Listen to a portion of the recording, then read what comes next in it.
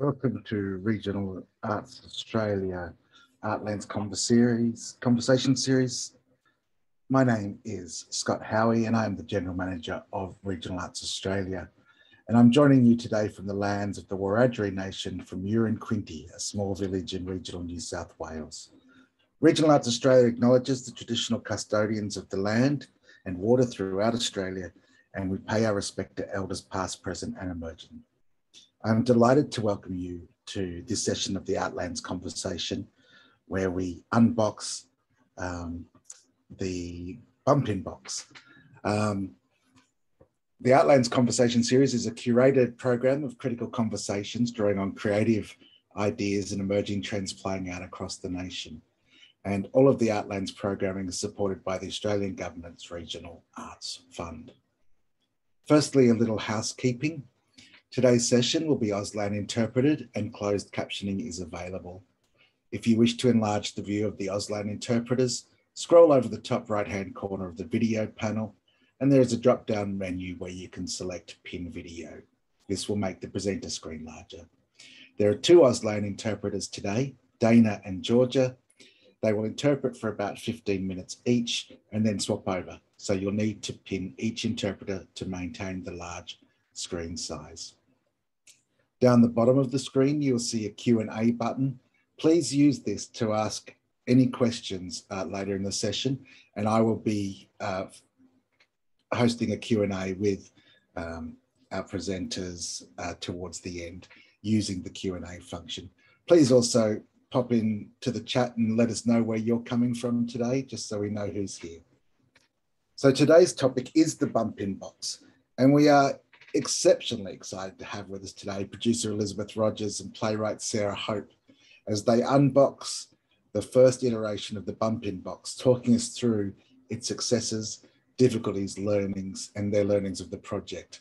This is a new way to provide the industry with a new model for arts touring that has long-term outcomes for teachers to be supported developing creative work. Elizabeth, or Liz, has long experience working production on musicals, children's shows, dance, contemporary music, cabaret and festivals. And she now produces and coordinates as the Performing Arts Manager at Artback NT, the Northern Territory's only multi-art form touring development agency. Sarah is a playwright and theatre maker who graduated from the University of Queensland in 2008. And she has a variety of experience in theatrical projects as a director, writer, producer and performer in both Brisbane and Darwin. So I'd like to welcome, on behalf of RAA, I'd like to welcome all of you here and hand over now to Liz and Sarah to unbox the bump-in box. Thank you. Thank you so much. It's so lovely to be here. We're very excited. We're really excited about this project, and so I'm going to give you a bit of a background about where it all came from and how it all came about. So Dog, the story came about 12 years ago now. What is it, 2022, 10 years ago? In 2012, I was living in Darwin and working in youth arts, and I ended up working in Gulliwinkle in northeast Arnhem Land on Elcho Island with young people and early years and primary school in the school on Elcho Island, and I was running arts projects there, and we did a lot of film and theatre projects, and it was an amazing experience to work with the Yolngu community on Elcho Island on these bilingual projects.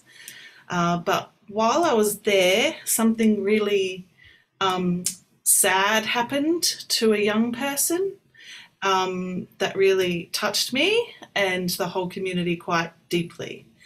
And I felt a really strong urge to want to write a story for young people that helped adults talk to them about difficult emotions and talk to them about how to know when you're safe and who you're safe with.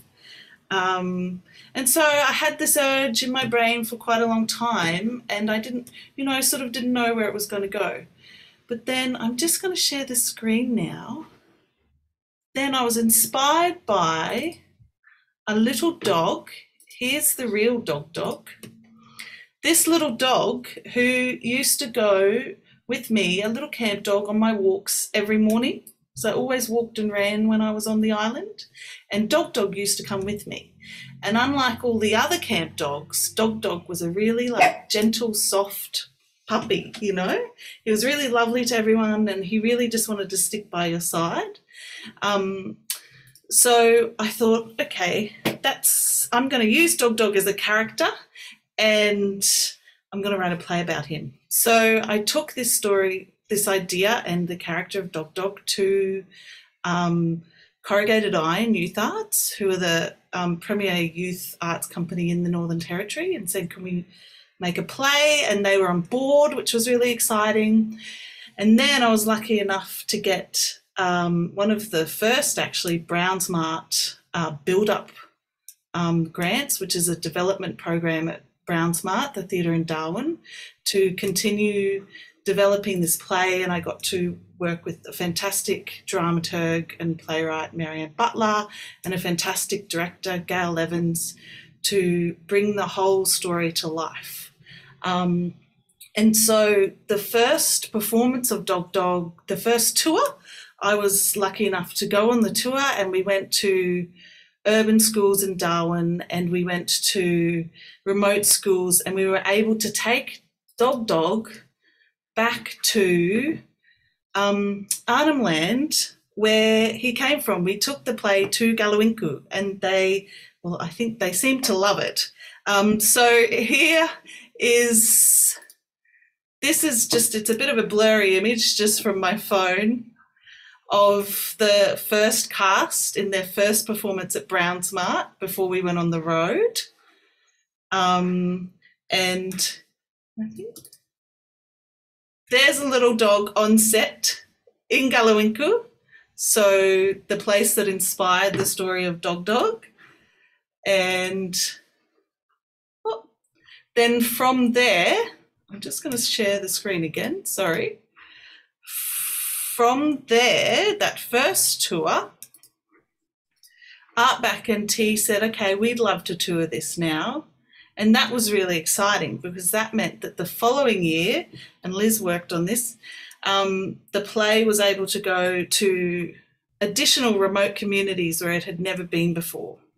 So one of the really important things about this play was that I wanted the play to be relevant for NT children, which meant it needed to be really physical and not necessarily just rely on English, because in the NT so many young people are bilingual. So it was a great challenge, but it's had great outcomes. And then last year Liz called me and said, let's make this thing called a bump-in box so that it can get to even more young people more accessibly, and we'll send it out. And I'll hand it over to Liz to tell you more about that. But before I do, I'm sorry I didn't do this at the start. I do want to acknowledge that I'm coming from, I live in what's known now as often as Brisbane, Meanjin, and it's the traditional owners here are the Turrbal and Jagera people, and I feel very grateful to be working and living on their land.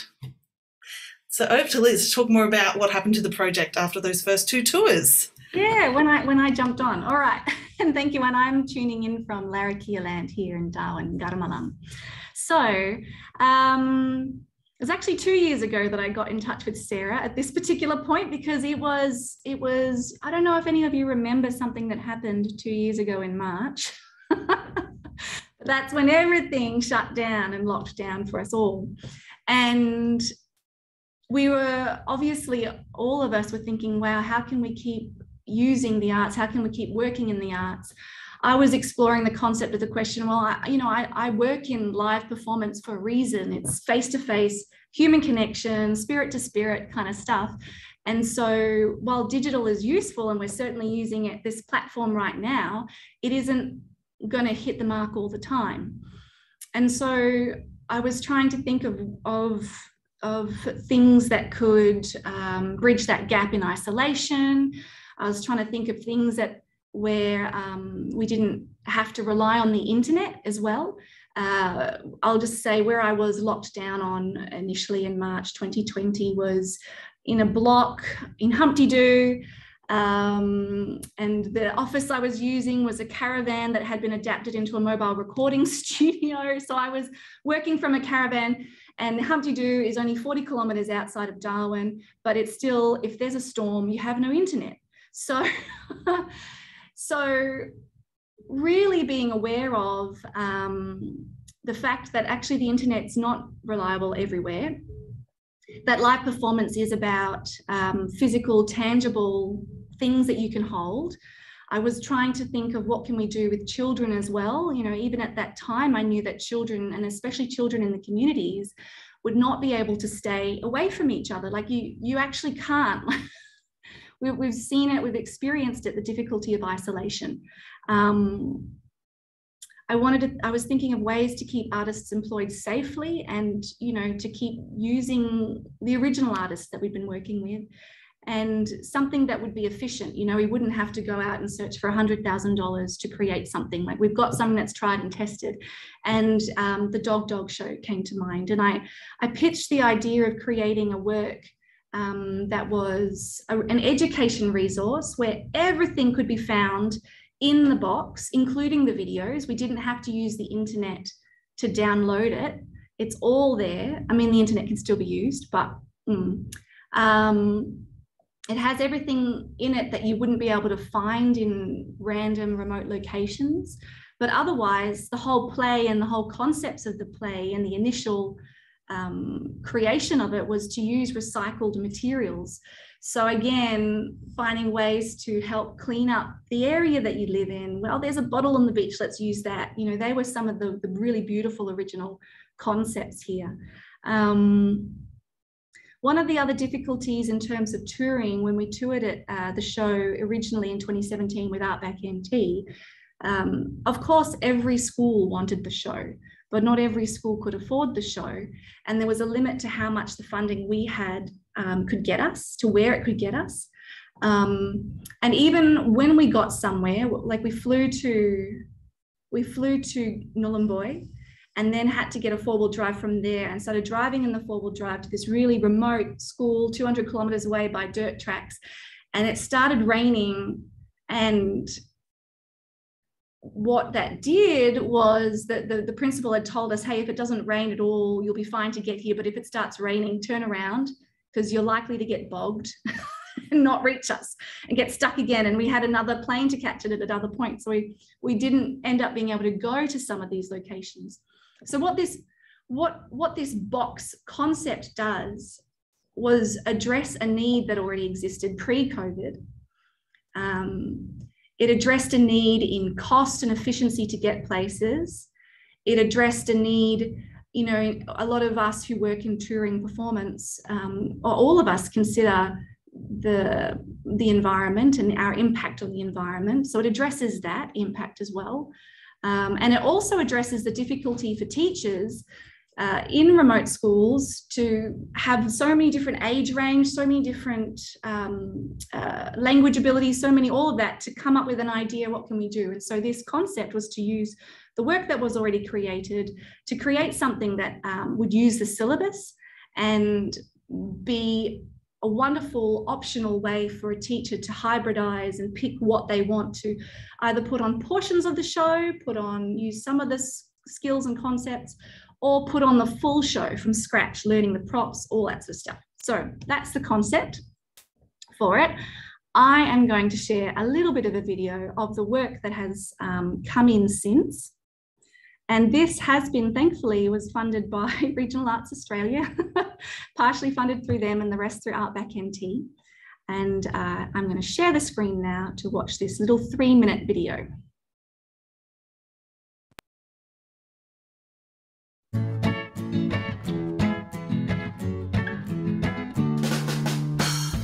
Introduction.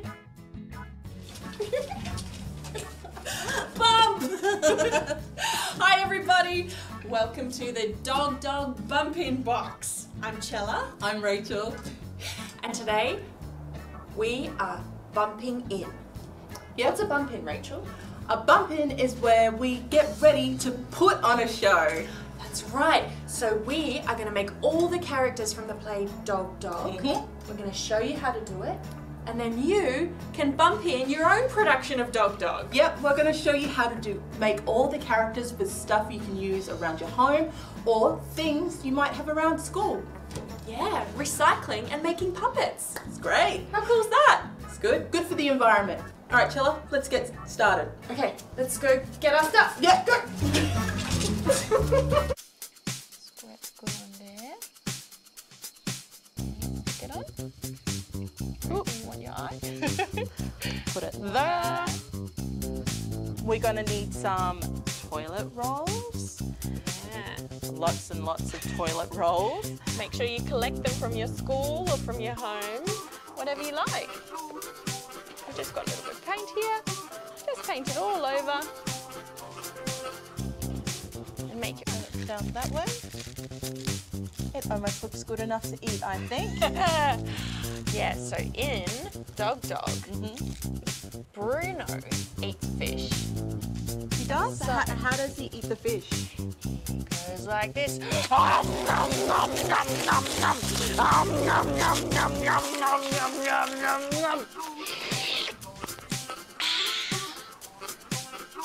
And all that's left is the skeleton.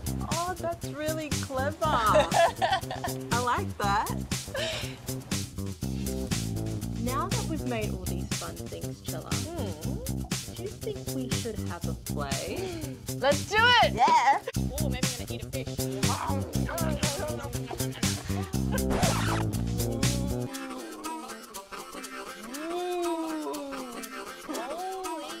cow!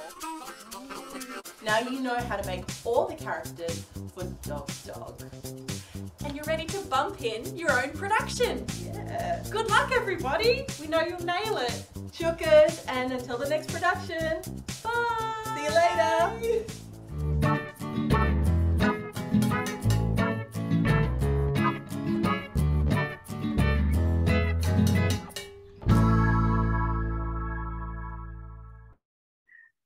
A little introduction about that. All right, so we're still waiting. It's very hot off the press. We're still waiting for some of the items to be delivered to us. So we're going to show you what we have received so far, so you can get a concept, an idea of what this concept is and how it's going to look. And to find out more information later on when it's fully complete and fully put together, you can go to ArtbackNT's website, which is artbacknt.com.au. So we'll share the other picture. And it should be noted that Sarah, who has been working closely with us on this, has not yet seen everything printed. So we're going to also get her reaction, because this has been a long process for her. So, and we'll, I'm so excited. So you can see screen with bump in box there. You're going to see it there. And we've got a box here. I'm also going to share my screen with some of the concepts, because we'll get through what some of the things that are currently not in the box but are gonna be in there in just a moment as well. So, screen share. Okay. Okay. Oh, so this photo was from the tour that I went on as well in 2017, playing all the sound effects. So I've got all the sound effects for the show. Everything's in the box. All right, here we go. So the box itself, the concept for the box is going to look like, I don't know if you can see, you can pin whichever screens you want, but there's an island, there's a title, there's the bump in box, and it's going to be roughly the size of an A4 box, because A3 box, sorry, because we want it to be cost efficient to also send to people with all the resources in it. So here is the bump in box prototype. I open it up. And in it, we can see a whole bunch of random little items, party popper thing. What's that for? A USB stick. I don't know. What's on that? We'll find out in a moment. But we've got the script. So in the script, I should say as well that the illustrations, everything on the illustrations, they were all done by Chella. So Chella Williams designed the original props, which were all made out of the recycled items. She was in that video you just saw, and she also did all the illustrations for this book. So here we have probably one of the best scripts in the world because it includes pictures. Yep. And we've got the characters there, the 3 main characters, and then there's a bunch of additional characters there and the setting that we're looking for. Mm-hmm. And you can also see on the script that we've got up close and personal here. I'll zoom in on that. You can see that we've also got the dialogue there, and then the description in a different color for the children. And then we've also got where the sound cues would come in as well for whoever happens to be operating for the show, a teacher, a parent, whatever it is in that element too. So I'm going to stop sharing the screen for a moment so we can also go through it. So you can see other beautiful elements, the dog, the frog that comes in later on, the mosquito that comes in later on.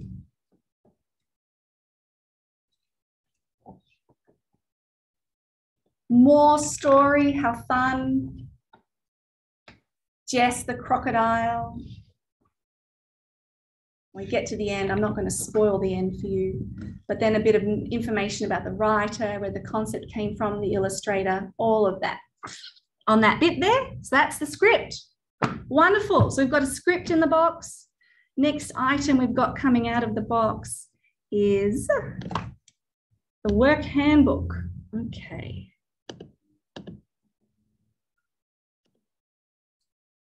Classroom handbook. Now, Sarah did all the work on this as well, so I'm very happy to throw to her to describe, but you can see on the inside we've got a little bit of about Sarah in there, the contents that's in the page, and then how to use the handbook as well.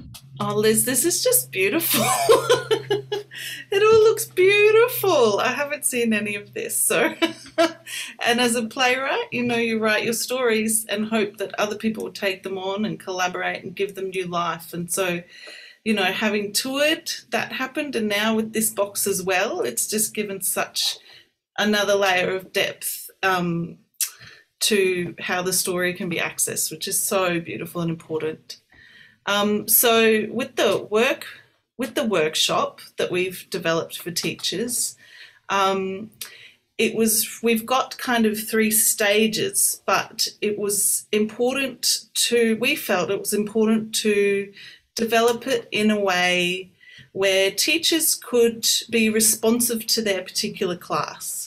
Because we know that in the Northern Territory, there's a lot of different classrooms, and there's bilingual classrooms and mainstream classrooms, and they're all going to work in different ways.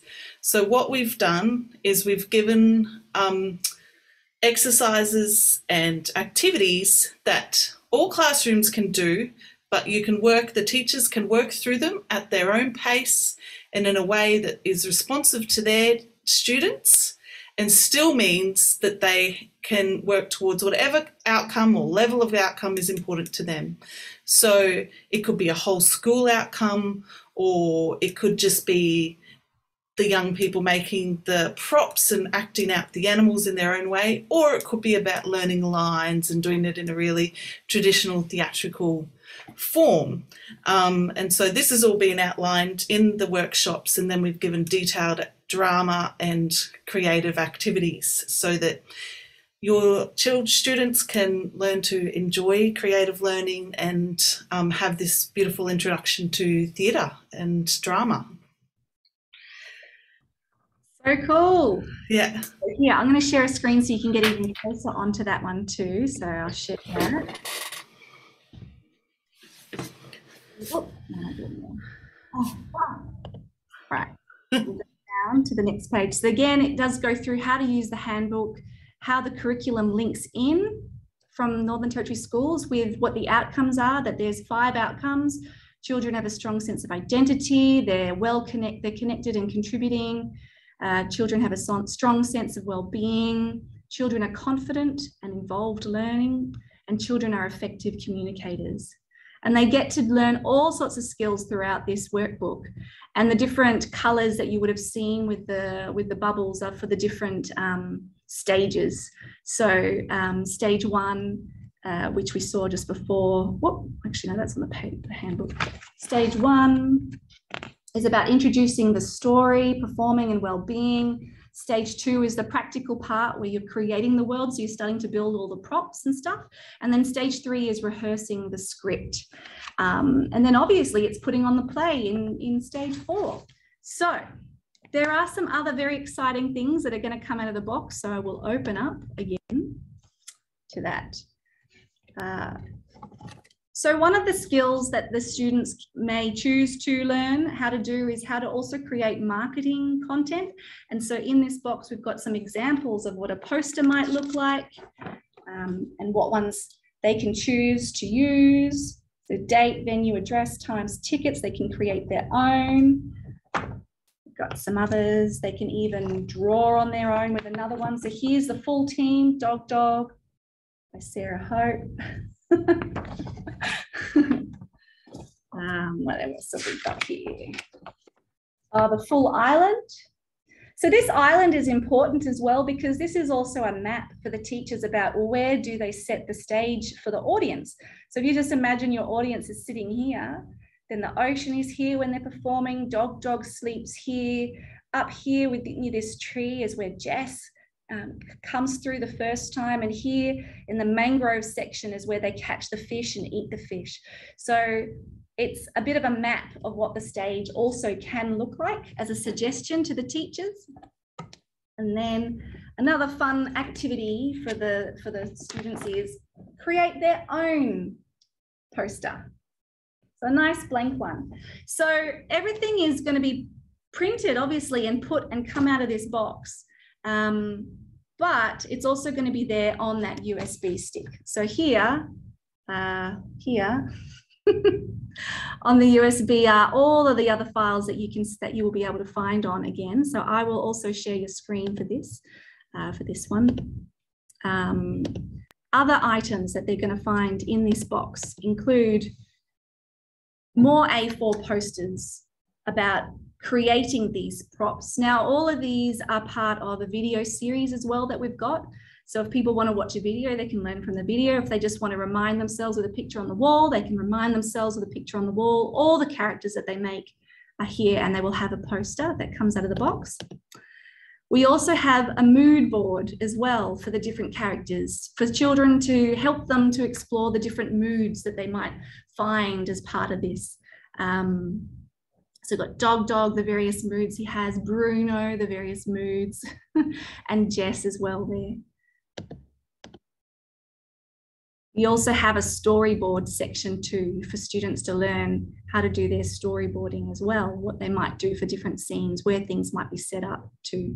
And I've got a little picture of one of the schools we went to in our tour in 2017 right there as well.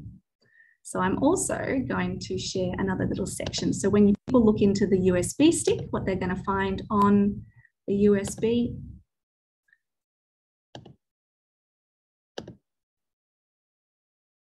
this one.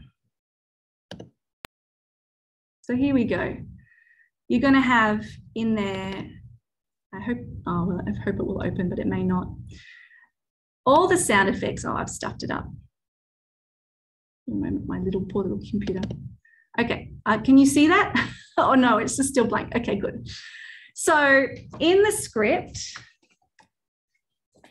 are all the sound cues as well, and they're all numbered in the script according to where that you'll find them in the script, in the story, and how the teacher can use them. And as most of us who work in live theatre, we all love the Q Lab, but not everybody has heard of the Q Lab. So it's up to the teacher about how they might use it. We don't want to do too big a learning curve. Go and do a course, go to uni, do this whole thing. Anyways, that's that one in there. We have instructional videos on how to make the props. So we've got up to about 12 different videos actually. I think I've swapped around the screen. Can you see that other screen that I'm sharing right now? I'm back onto, I don't think I can. I'm watching Sarah for reactions. Sarah, can you see another big screen? Oh no. I can just see the thumbnails, but oh no, that's not working for me then. I'm just excited reading through all the thumbnails. There's 13 videos there. We've got introducing it, what do you do with a bump in, which you saw a little bit of before, how to make the Bruno and Dog costumes, the hats that they wore, how to make the tails as well. And we've got a couple of different options for making different, either a hat for Jess, the character, or a puppet, because we used a puppet in the original, making the toad, making the buffalo horns, making the fish that's used in the ocean dance. The ocean dance, if you want to learn how to teach children that as well. And it's a very simple little choreography. I'm going to go back one step there. And then here are all the learning resources again, just as you would have found them in the box. All the things that are opened up, all the different posters and how they look. And then of course your own handbook and your own script in case you want to print multiple copies of the script for the children to have as well. So I'll stop sharing that one too. And I'm going to go back to my other screen. Oh, I'm about to leave the webinar. That's not the right button. I want to go to this one.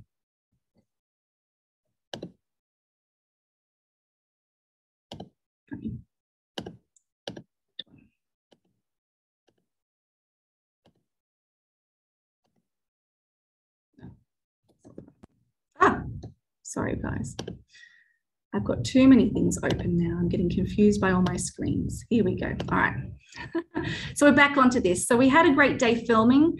Again, as I mentioned before, Cella was in the regional cast. We didn't manage to get another one of the original dogs, unfortunately. Cella played Jess and every other side character. But again, for schools and students, there's so many different characters. There can be schools of fish. There can be a bunch of different snails, like those long bums are just like everywhere in the mangroves. You've got so many different characters. And if we're doing an ocean dance, they're able to make other things that you might find in an ocean, like crabs and turtles and all those sort of fun things. But here we've got the wonderful Rachel Chisholm filling in for our lost dog. Where did he go? And Will Tinapple filmed and did all the editing for us as well, which was wonderful. And here again is just a concept of where you would have the ocean dance that students can learn. And then just again, so we've created it with the prototype. We've done a limited edition of 50 here in the first state and case, and then all of those who have contributed to making it possible financially as well. And then who was involved in the first place. So Sarah Hope has created a lot of the content. Chella Williams has as well. Rebecca Renshaw at Outback NT really helped to make a lot of the graphic design stuff with Oscar War. Beautiful and seeing and relevant. And the concept and other editing came from me. And then where we've had some things printed, and again, Will Tinapple there as well. So I'm going to stop sharing that screen. So as much as possible, we've tried really hard to link up what was in the original show and the ethics and ethos of what the original show was, which was about community building, friendship building, recycling, all various kind of concepts, and using what was in the original show because we saw that it worked. So I'm going to share one marvelous little video, and I'm going to just pull it up in a moment, that is just so delightful, and I'm going to hope it doesn't go too loud. All right. Because the going on with this was a really beautiful and touching experience. There were just 3 performers on the road in the initial. The story itself is a beautiful story. And the children just absolutely adored it. And one of the favorite moments for them was right near the start. And I'll run through the script as well as you'll see, because it's just the opening scene, but it really gets the kids straight away. And you can see how much they love it when they saw an adult playing another character, and especially a character that wasn't another human. So let me share this one. Where did it go? Oh, hold on a moment. I'm going to share sound as well, but I have to go there. Yeah, and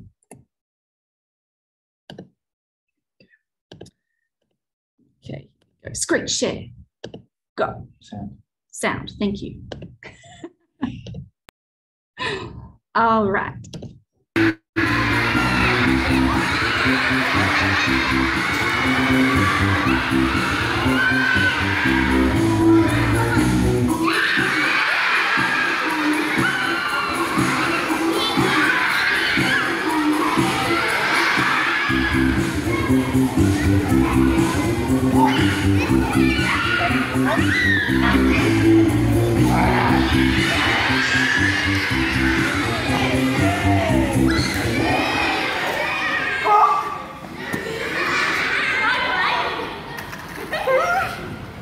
Go away, please. I'm nice. I won't hurt you.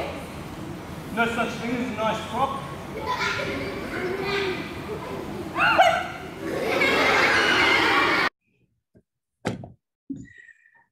There you go. The children with the real thing. And the children, we believe, will have a lot of fun with this new iteration. And it doesn't, the other point of it is that it doesn't remove the possibility of this show touring again, but it becomes an add-on. So the show can still perform with all the people, with all the characters, but then if they want to play it and use it with their own children, then they've got this as well. So thank you for your time. Thank you for having us. This has been great.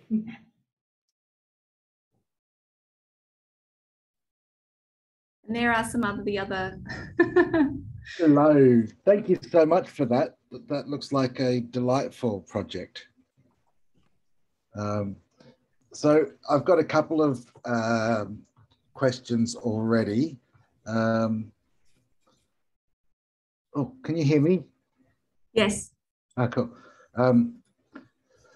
So the first question is, I wanted to ask one about, given that you're sort of changing a touring model, how do you think if you did this again, would it work in terms of, I guess, paying the writer, you know, who's used to getting perhaps royalties from performances of their show, or, you know, the performers who might be in the videos, for example, where there is this sort of now alternative to actually the actors going out and the performers happening for a paid audience, etc. Are you looking at how you're changing the fee structure for the artists involved? That's an excellent question. And the fee structure in this context is working very similar, and is if the show went on the road.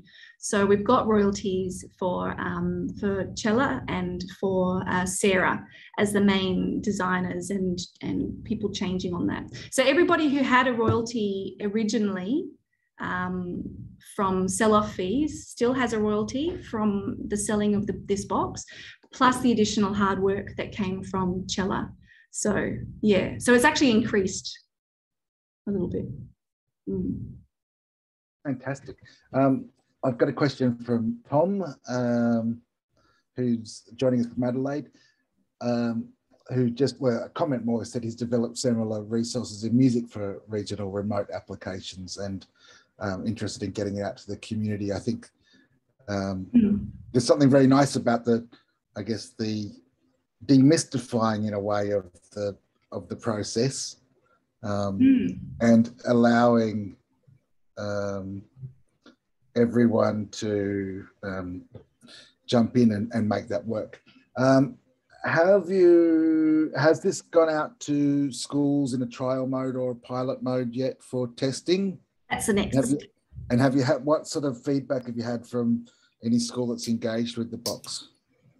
No, that'll be the next step. Unfortunately, things have slowed down with this process, but we do have 2 schools But Sarah has consulted significantly. Yeah, so I've consulted as I was writing the workshops with teachers in the Northern Territory, at different stages, and was able to incorporate their feedback. And then, of course, the original play, we had a great deal of consultation in the actual story in terms of curriculum linking and linking into the wellbeing curriculum, etc. So, yeah, it hasn't been tested as such as the box, but there's been consultation all the way along. Yeah, so that's why this is a limited edition version as well, so that we can iron out the kinks with the next print as well. So. Okay, and how long do you think the box would spend in an individual school? Does it? Do they just get it and they can have it for the year, or they can have it for the? Well, it's theirs. It's like buying a book. It's now their resource. They can use it for multiple years. The beautiful thing about this show as well is that the show itself could tour every 3 years, because the children for the age range, they grow, and you've got another audience for it too. So I imagine that it would become quite a useful thing for teachers that are somewhere long term. And something interesting really that came from Liz is that because we know that really remote schools have really limited, I'm not sure if you said this already, sorry if I'm repeating, Liz, really limited internet access, etc. That's why everything's accessible on a USB, and they can download it and put it in their system so that it doesn't rely on that technology that is sometimes not great in regional and remote areas. Yeah. And we know that posters won't last as well, but the idea that there's still something physical there to start off with, and then when they need to replace it, it's still there all on the USB later when it just gets destroyed. Yeah. Sarah, I've got a question for you as the writer. So this play was originally written for performance by adult actors or for youth theatre. Yeah. Would you have done anything differently with your script if you knew that this was going to be where it ended up? Or would you have written the script any differently? Or possibly, yes, because I think that when you're writing a play, you're always considering audience and who is going to perform it, and it has a major impact. I think what's nice is that luckily in this play there is room to, like I think Liz referenced this earlier, there is room to build in new kind of, I guess, the ensemble or chorus characters. But potentially if I knew that it was going to be used in classrooms, I maybe would have written more about, say, a chorus or that kind of supportive ensemble. And maybe even written more kind of main characters, etc. But I think that it's just fortunate that this play does still work in that context, and actually having the three main characters and then room to move does give teachers that creative license, I guess, to make up the rest of those characters for their students. I hope that makes sense.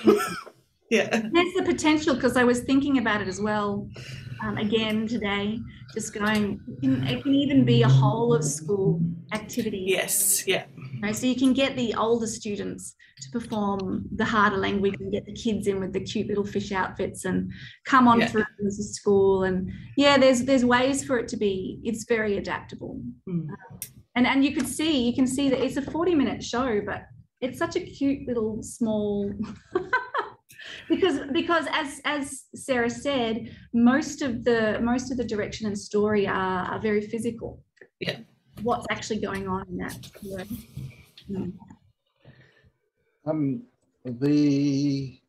I guess there's the one element I think I'm going to just poke you a little bit here. I mean, one of the beautiful elements of theatre is lighting.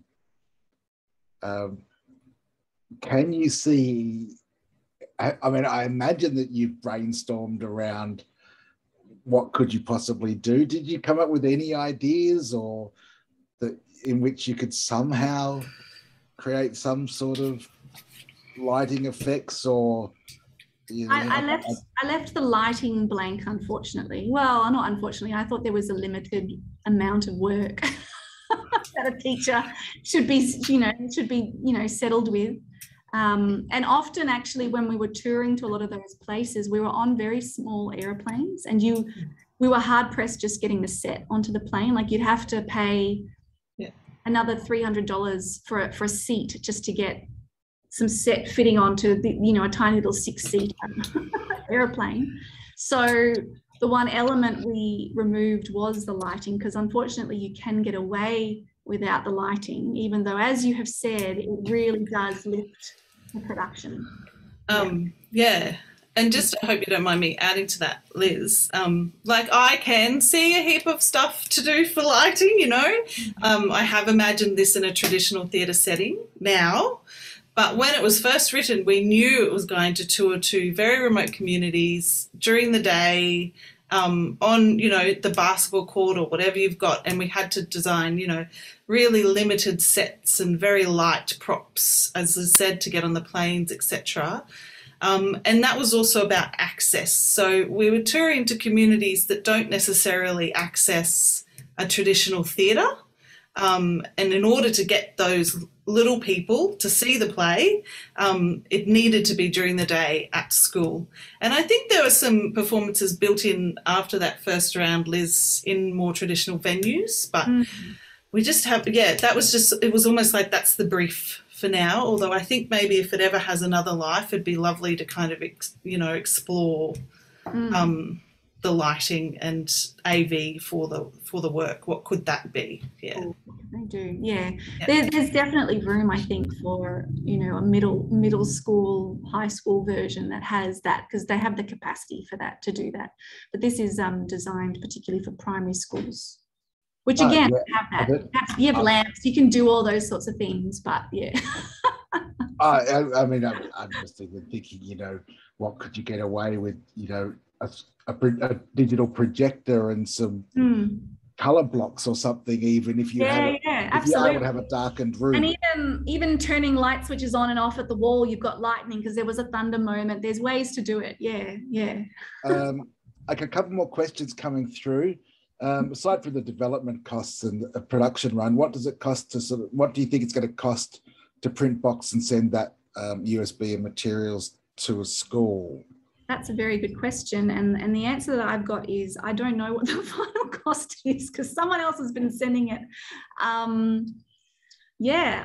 would like to find out, but it's going to be, I mean, my hope is that it will be making a profit at a $250 rate, that's my hope. And in the initial scoping, that was possible. So we'll just sort of see, but the initial scoping was 2 years ago. And how are you going to, this is from sort of Catherine, sorry, I'm not quite sure where, from Hobart, is interested in how you going to ensure engagement from those remote schools. Is this something they're crying out for? You've said you've done some consultation with them already. What's your strategy to get that engagement with the bump in box rather than a touring performance? Sarah, you look like you're ready to answer. Oh, well, I was just going to say that I guess Art Back NT already have those relationships with schools, so that's really fortunate.